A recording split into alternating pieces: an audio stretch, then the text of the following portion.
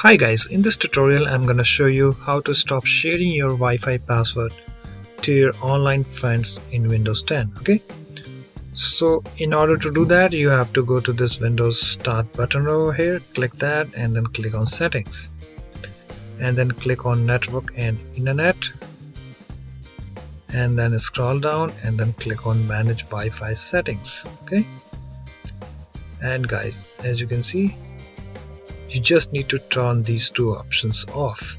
As you can see, connect to suggested open hotspots.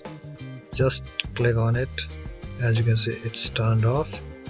And again, connect to network shared by my contacts. Okay, so just click that. As you can see, it's off. As you can see, this feature is very, sometimes it is very dangerous.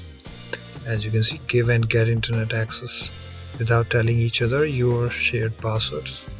You will get connected to Wi-Fi networks your contacts share, and they will get connected to networks you share. Okay, so it could be some hacker or some other person that can track your passwords or use your Wi-Fi, so you can just disable it here. Okay, so hope this tutorial helps, and I would catch you in my another tutorials.